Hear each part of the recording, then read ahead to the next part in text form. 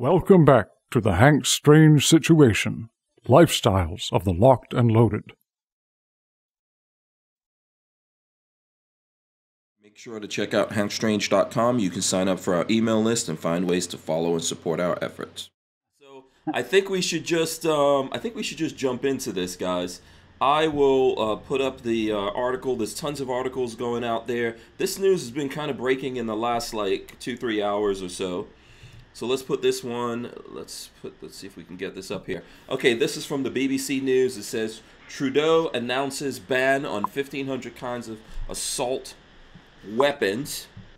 New rules would make it illegal to sell, transport, import, or use 1,500 varieties of assault weapons. The ban is effective immediately, but there will be a 2-year amnesty period for law-abiding gun owners to comply. You notice how they put law-abiding? Yeah, go ahead, Walt.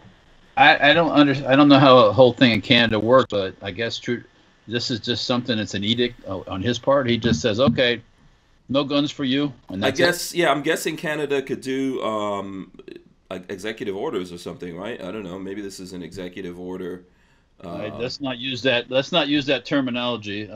What? I don't think it's an executive order. I think it's just he's just a dictator. That's all he is. I mean, yeah. So apparently, this article goes on to say Trudeau also said he would introduce legislation which has yet to pass to offer a buyback program. Unlike the U.S., gun ownership is not enshrined in Canada's constitution. What? Canada has no Second Amendment? Oh, I want to do something about that. Go ahead, Walt. They run just like the Brits and the Australians. That's that same parliament and prime minister and all that bullshit. Yeah. And basically they're subject to the Queen ultimately. They're subject to the British Prime Minister and the Queen ultimately in Canada. And I've told you guys before, we might, maybe we should just roll up on Canada and take over. Especially, it looks like in the next 2 years they'll be wide open. Yep. Let me go on here with this article before everyone gives their opinion. Let's get some of this info out here. Unlike where I left off, unlike the U.S., gun ownership is not enshrined in Canada's constitution. Okay. But gun ownership is still popular, especially in rural parts of the country. Mr. Trudeau made a point of saying that most gun owners are law-abiding citizens, but argued that assault weapons serve no beneficial purpose. This is a quote from him. These weapons were designed for one purpose and one purpose only to kill the largest amount of people in the shortest amount of time, he said in a press conference Friday. He says, you don't need an AR-15 to bring down a deer. Okay, so that's the first part of nonsense and lies right there. These guns were not designed for that. They were not designed to kill mass amounts of people. Nope. So he even put on there that anything that's capable of firing semi-automatic with high cap mag. So like a 1022 would be in that category. So is he going to ban that also? So if you read it, it sounds like anything that can hold a magazine with high caps. Yeah. So there's a lot of things out there. I'm sure the folks who are watching this have your opinion. We're going to take some time here and really get into this. Yeah. So do you want to start with? Let's start with what happened in Canada, right, in Nova Scotia. First of all, I'm going to say, obviously there was an event that happened in Nova Scotia about, what was that, like a week ago? Was that? It's been a couple at least. A couple weeks. Yeah, like 2 weeks ago. All right, let's say in that time frame, this guy, basically we don't even know fully what happened, but we know a guy killed a lot of people, and he disguised himself as a police officer. This actually went on for like days. They were trying to find this guy. I think this was more than 24 hours or around that time that they were trying to lock this guy down, right? I guess, yeah. Yeah. Mm-hmm. He obviously used firearms. We don't know what firearms he used, how he got his hands on them. But he also burned. There was an article. I'm trying to find that article. I thought I sent it to you guys as well. But he also he burned down houses, and that's how he killed 9 people. Well, maybe they should ban firing. Canada. Yeah, you know, definitely fire should be illegal or burning down people's house. Oh, wait a second, already. Yep. Murder is already illegal over there. Oh, here we go. I found the article. Let me put this up on the screen here so everyone can see this. Nova Scotia gunman killed 9 of his 22 victims by setting fire to their houses, police say. Okay.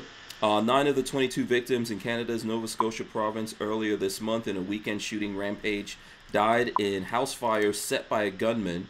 The shooter, 51-year-old, we don't care what his name is, also killed pets. The Royal Canadian Mounted Police, RCMP, said in an update to their investigation to the killings.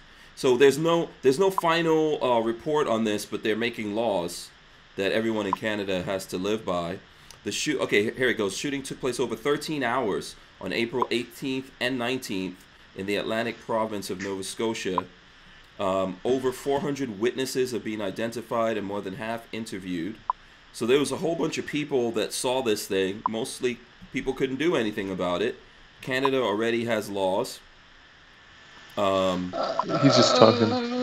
Yeah, go ahead, Walter. If you want to say something, jump in. Yeah, but they still have guns. Yeah. They have laws, but they still have guns. They have guns that we don't have here. So I don't know if that's necessarily. They may not be able to carry, but I don't know. You know, yeah, it's a weird kind of situation in Canada that you can definitely have suppressors. You can get your hands on suppressors easier. Go ahead. One of his campaign promises was to get rid of all assault weapon rifles and possibly semi-autos. But that was he said what he wanted to do when he got voted in. So unfortunately, Canada's there's big cities and then there's thousands of miles of nothing, and the people who live in the thousands of miles of nothing don't have any voice. So that's why the leftists here want to take away the electoral college. So they can cede their. We can have that same issue here. Right, exactly. In the middle, the people in the middle of the country will have no voice. You see, upstate New York, they have no voice. The majority of people who vote laws are the city folks, and you have most of New York's just farmland and country, and you have certain people in the city just voting for everybody in New York. Yeah. So I want to try to deal with this in a couple of different ways here, just to respond to what's coming out of Canada. Now, obviously, that's Canada, and we're in America. So I'm going to start there for people from Canada or whatever who say, hey, this got nothing to do with you guys. Hey, we can talk about whatever we want to. We don't care. And you're not free anyway if you're in Canada. So we are free to say whatever we want and talk about you.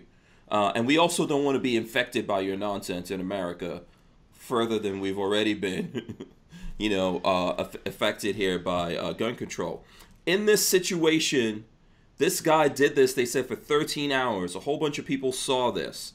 Walter, I know that you're saying people do have guns over there. No one was able to respond to this guy, including the cops. And why is that? That's a good question. Where were the popo? Where didn't they come? 13 hours? Where did the mounted police come running in on their horses and come save the day? I don't know. Just like here in America, Nova Scotia is not densely populated. Right. Even their cities aren't densely populated. So if somebody starts shooting, don't they have cell phones in there? Don't they have telephones? I think he did his first thing, hit out, and then he hit out somewhere, and then he started doing this. But he was disguised as a police officer, right? Even had like a vehicle or got a vehicle that belonged to a police officer. I mean, I can see him starting his fires first, because then the people respond to random fires, so you don't know it's going to be a mass casualty thing because it's just random fires. And then when the shooting comes in, maybe stretch them thin. I don't know how many cops are up in Nova Scotia in that area, but that'd be smart. Set the fires first, draw the attention to that, and when all the resources go there, you go and take care of your who you're trying to get. Yeah. Ultimately, just like all of us here in America, and JP, if anyone doesn't know, he's a police officer. He's in law enforcement here in America. We'll probably talk about that, I'm sure, as we go forward here. But, everyone knows this. You're your own first responder. Yes, sir.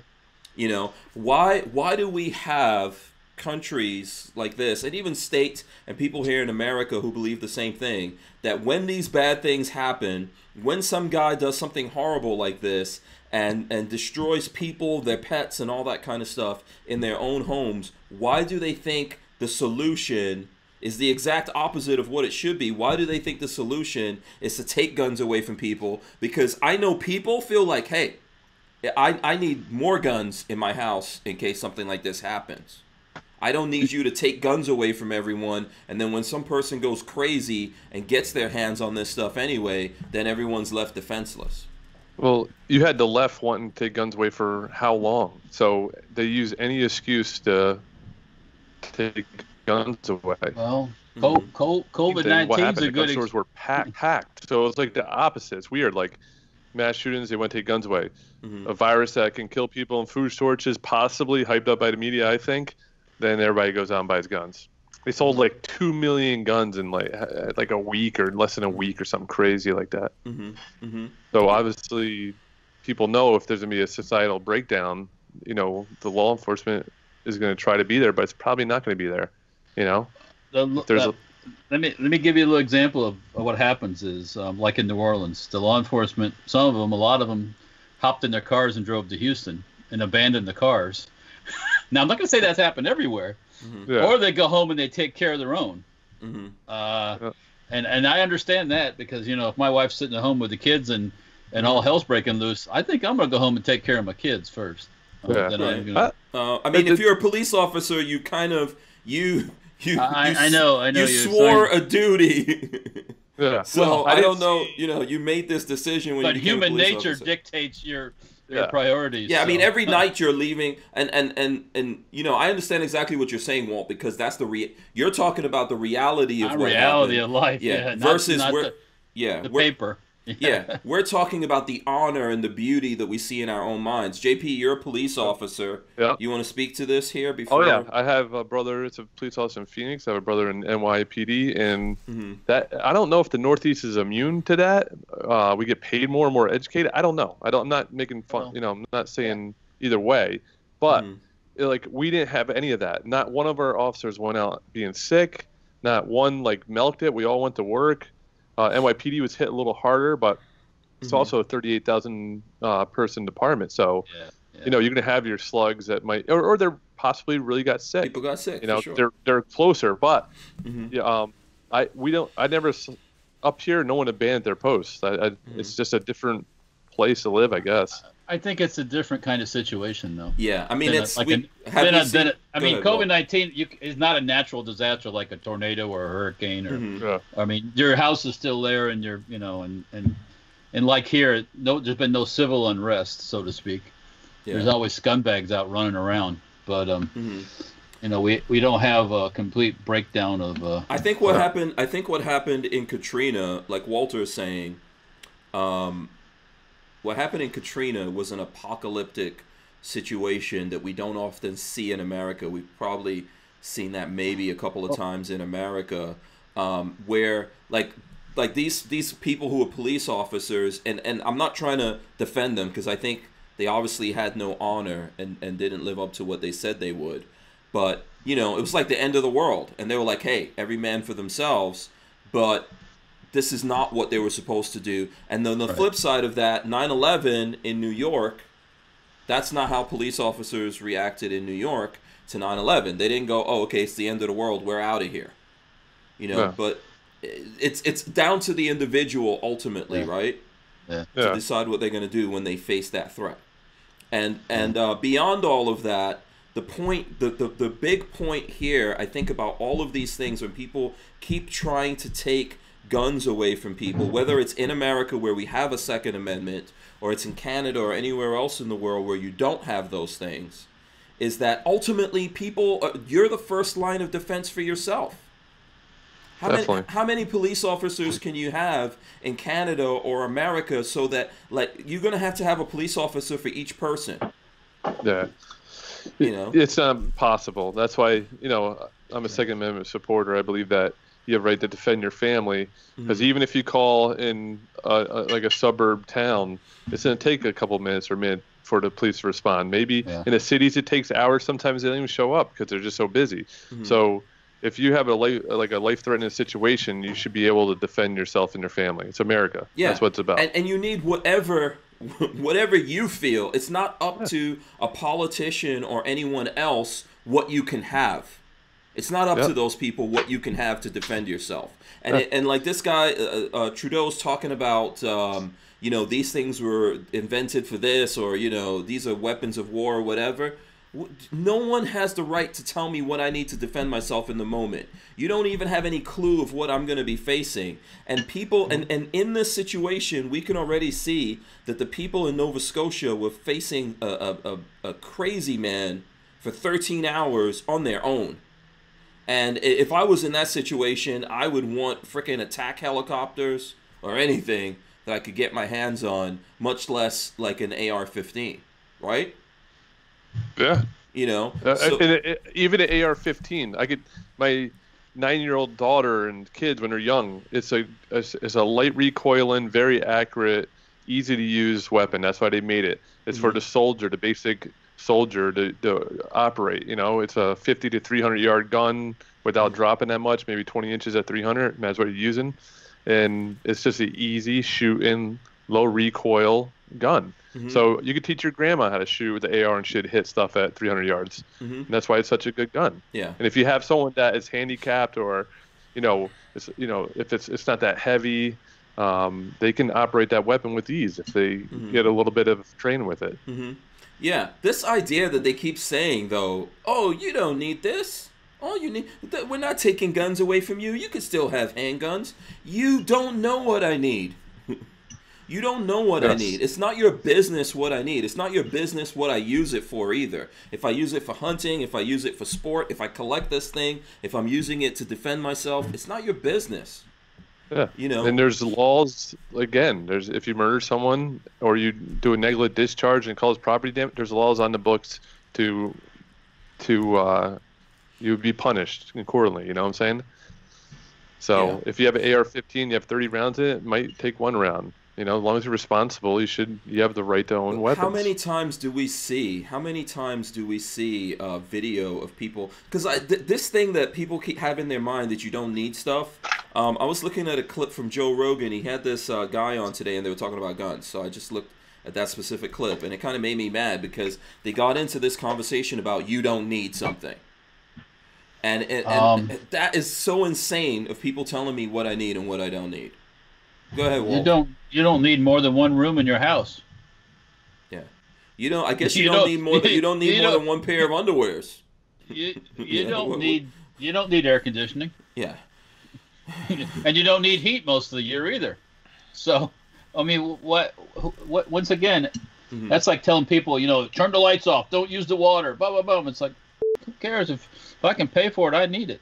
Yeah, it's not. But they don't know what we need, and people are in different situations, and situations changing. And the you know, if you wind up in a situation where there's 3-4 people kicking your doors down, do you want to have an overabundance or underabundance of firepower? Exactly. Machine gun would be nice. Yeah, that'd be nice. Yeah, you know, this idea of you know what's funny, and this is like a little bit of a sidetrack here. I'm not going to do this too long, but you know, recently someone like broke into Eminem's house, right? You know, and this is like Eminem was recently talking this nonsense of, oh, you don't need all these guns. Someone broke into his house, and somehow they're not putting it out in the news how he held this person, but he held this person until the cops came. Yeah. But that's not out there yet, so we don't know. I don't know. I don't want to speculate on it. But when someone kicks in your door, there is no. I want an overabundance of protection, of firepower. You see it on the internet all the time. You have multiple people doing home invasions. It's not just one person doing a home invasion.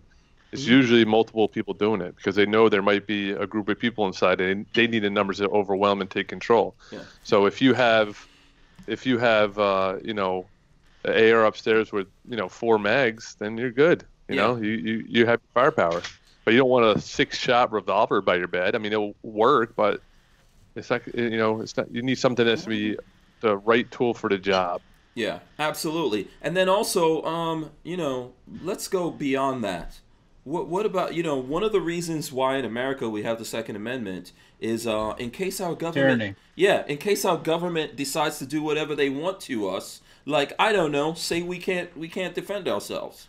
Like telling you got to wear a freaking mask now after this thing is all over with. Yeah. This is a thing like in Louisiana. You got to wear a mask to work. What about the last month? Why didn't you wear a mask to work the last month?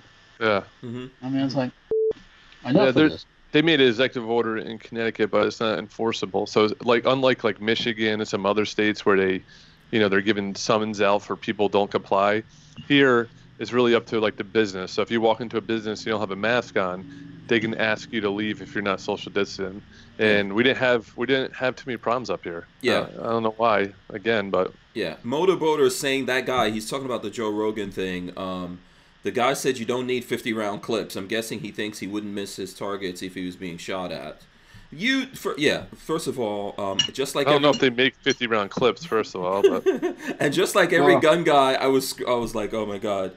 Not a clip. Yeah, they make a magazine, but not a clip. Yeah, that'd be a sick stripper clip. You'd be like, yeah. Be pushing it down for a long time. People have to stop this idea of what people need and what they don't need. That's freaking socialism. I asked that guy that's saying that shit what he's driving. Yeah. Or how he got to that Joe Rogan show, or yeah, what side of the house he this lives guy's in. a motorcycle guy. That's where he's a comedian. You don't need no motorcycle. He's into motorcycles. He's into cars. Yes. Motorcycles are. Think about a motorcycle. It's just one person riding along most of the time. You can't carry no luggage. You can't do nothing. Well, not efficiently, anyways. Yeah. Why do you need a motorcycle? We can easily go to that. We can easily go to that level and tell people what they don't need, but we don't do it because it's not our freaking business what people need. It's not our business how much money you need, how many cars, motorcycles, shoes, right. Jewelry, guns, whatever. Speaking of money, when I was at UConn, I had a history teacher, and the history teacher was like just mother effing all these like rich people and stuff like that, and you'll need this, you'll need that. But he forgot when I saw him drive in, he had a brand new Mercedes. So I had an A at that time. It's always that guy.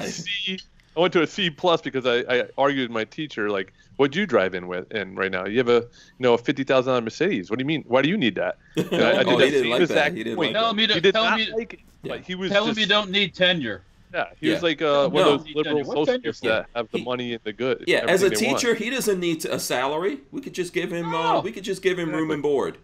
You just get some rice. You get a cup of rice and a place, a mat to sleep on. That's all you Stop telling us what we need, and then when you have the Prime Minister of Canada trying to tell us what we need is nonsense. Obviously, he's not telling us as Americans, although he is. He's trying to do that. Well, he's starting it. Yeah, he's telling Canadians, people in Canada, do not let other people tell you what you need. That is not freedom. That's not liberty for people to tell you what you need. Okay. Well, we should tell him fix his medical stuff up there, so people stop coming to America to get medicine and everything else, or not medicine, but like surgeries and they're on a waiting list up there. Yeah, Canada has a lot of problems. That guy personally has issues. Everyone has those things. But, this idea, I think, like you guys said earlier, this was his plan all along. They're just using this tragedy that happened as a reason to do something. And, this happened. No, you were planning on doing this the whole time. And this thing happened. Every time things like this happen, I'm telling you guys, if you talk to people, when people see this stuff, they go, you know what I need? I need guns. This is what the guy on Joe Rogan was saying. I know who that guy is. I know it's Alonzo Borden, I think is his name. And he is, lots of people know this guy does not like guns. But he's telling Joe Rogan how he went and bought a gun in L.A. after this whole COVID-19 thing kicked off. Oh, yeah. And this is a guy who was before saying, people don't need guns. People don't need guns. Yeah. Then he went and bought a couple of guns.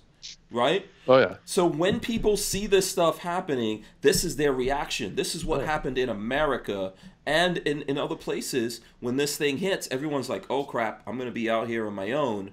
I'm going to go do this. Oh, yeah. The best thing I saw, I hang out in a local gun store, Newington Gun Exchange, and it's like my little clubhouse. I hang out there all the time.